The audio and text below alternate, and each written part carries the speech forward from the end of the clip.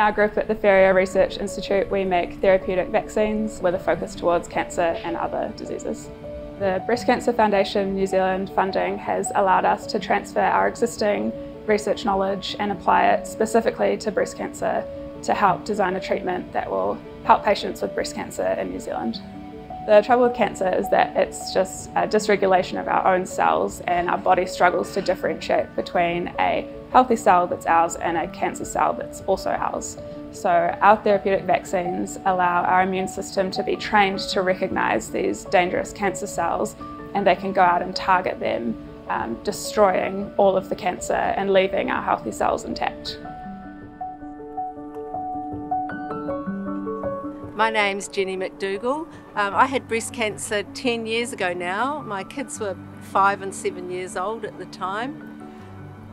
I had the standard treatment, which is surgery, chemotherapy and radiotherapy, which is very successful, but it's no picnic.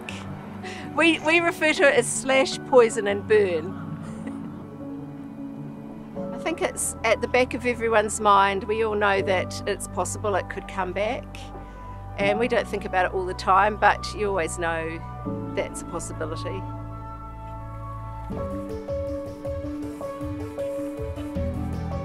My name's Penelope Ryder-Lewis, and I'm ambassador for this exciting fundraising campaign.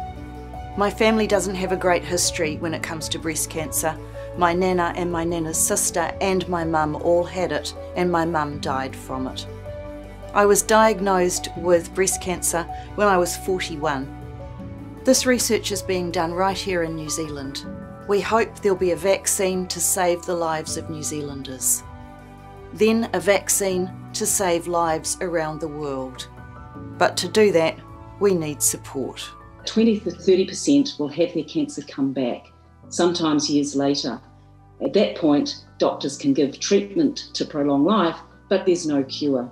So tragically, more than 650 women still die of this disease every year. That's what we need to change, and that's why we partnered with the Ferrier Institute. To get to our vision, we're constantly pushing for new frontiers in early detection, treatment and support.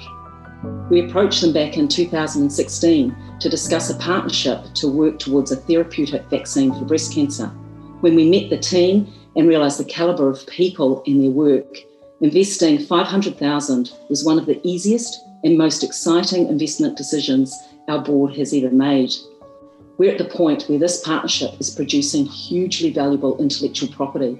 We want that to stay in New Zealand, and ideally, we want local manufacturing of any new drug that results from this work. If I can spare one person what I went through, it's worth it. And if I can spare one person what my mum went through, it's worth it.